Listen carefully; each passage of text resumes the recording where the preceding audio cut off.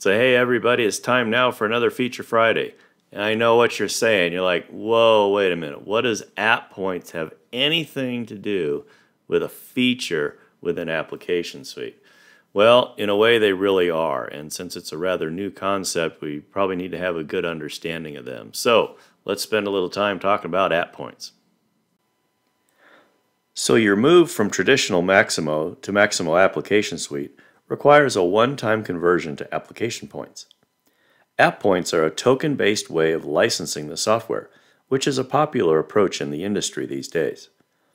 AppPoints are not tied to a specific application suite component.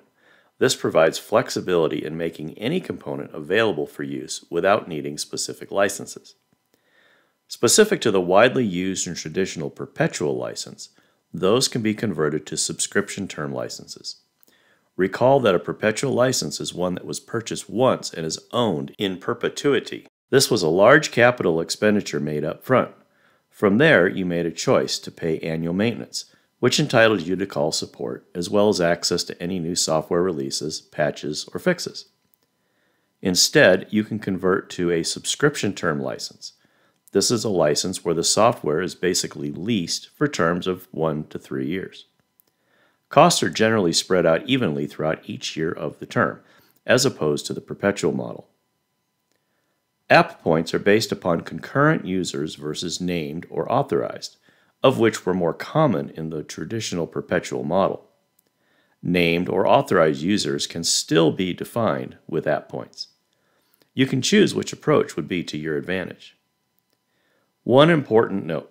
Customers can convert to AppPoints without needing to physically move from Legacy 7.6 of Maximo to the Application Suite solution.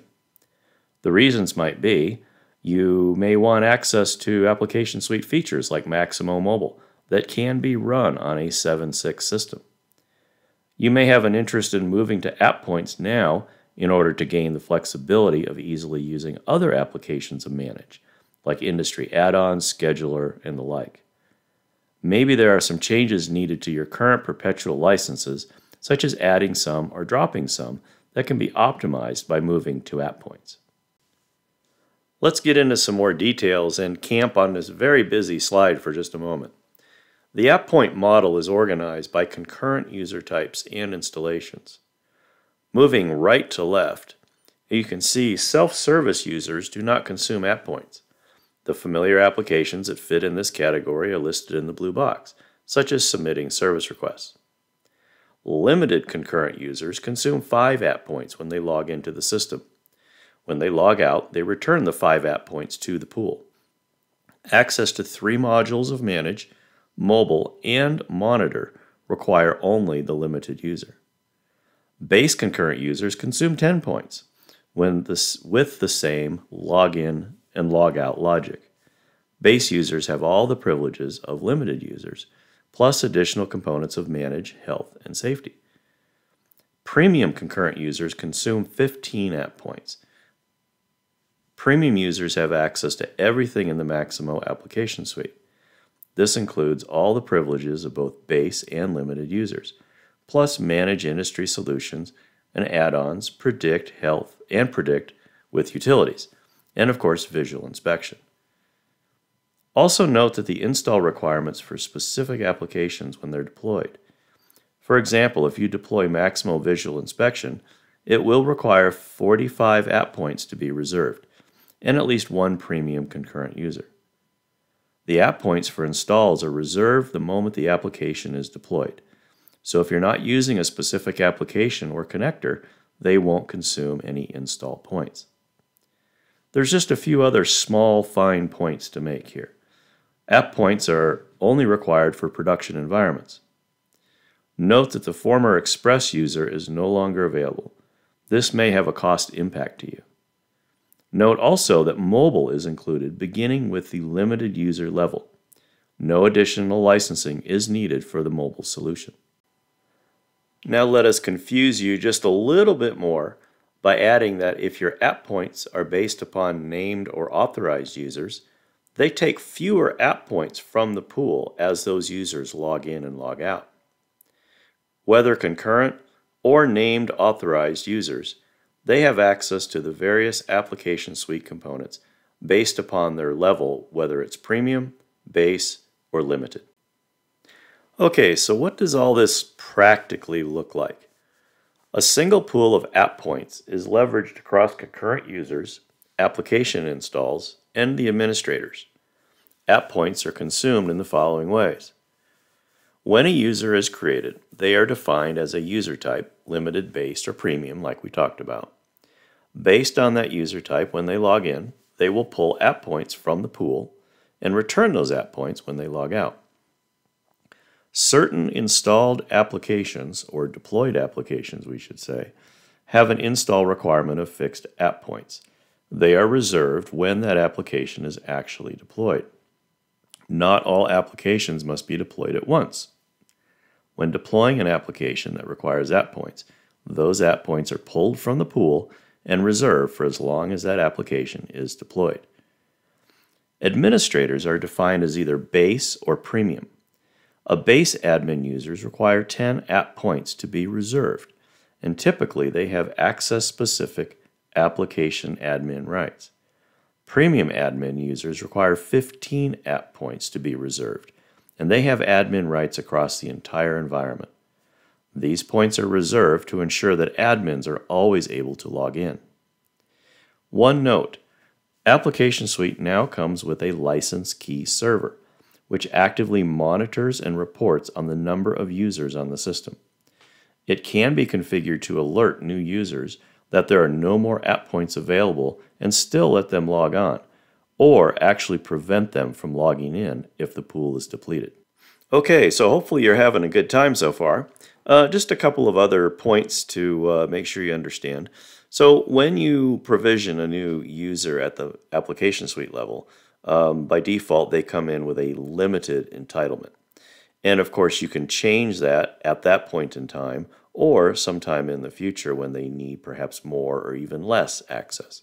Once a user has been provisioned at the Application Suite level, as far as accessing the Manage modules and applications, you still do that by way of security groups down in Manage, just like you used to do in Maximo. Manage and Application Suite synchronize with each other by way of a cron task in order to keep the user entitlements straight between the two. And of course, I think we said this before, you will need to have at least one premium user for the overall Application Suite admin. So as our excitement continues here, you may ask yourself, how do we make this conversion? What does this process look like? Well, the very first step is to map from your current situation with perpetual licenses to AppPoints. You need to look and see maybe there are some applications you're no longer using. Maybe you want to take advantage of some of the additional applications like mobile that we mentioned. Maybe you want to move from concurrent or the other way around, from authorized to named over to concurrent. That mixture makes a big difference. Ultimately, you're going to arrive at a total of application points that you need to support your new environment. There are calculators available to help you make this conversion. Of course, your next step is to determine pricing, and there's going to be more on the next slide on that. You also want to determine how long your subscription period is going to be. Generally, it's between 1 and 3 years. Of course, there's an agreement to sign. That'll spell out all the details. And at that point, you will now have the entitlements to the Application Suite product line, even if you're still on 7.6. Okay, here's a few points on pricing. So knowing the price that you last paid on your support contracts is very critical. This is where you're going to start your negotiation. You may be able to negotiate a lower uplift, but just to manage expectations, it may be a bit of a challenge. With the subscription term licenses, there is going to be an upgrade uplift of about 35%. And of course, the single year pricing is going to be subject to about 3 to 5% annual escalation. Perpetual licenses, there is a cost to trade up your perpetual licenses. That'll be in the first year. And then the subsequent years have lower percentage based upon what your last price paid was. So our experience has been that IBM is more willing to negotiate the number of AppPoints and AppPoint unit prices versus the uplift of your last price paid. Also, for example, the elimination of express users can be a costly change depending on how many of those you rely upon now. So just a few more tidbits of information to compare what you currently have or do with the new stuff that Application Suite brings. So on the left-hand side, we talk about provisioning new users in 7.6. Over in Application Suite, like we've mentioned before, you provision your new users at the Application Suite level, and then you use security groups down in Manage to provide those people access to the modules and apps that they need. The point for this slide is the very last sentence. If there are any entitlement issues between Manage and Application Suite, you will see flags and messages that occur over on the Application Suite that the administrators need to address.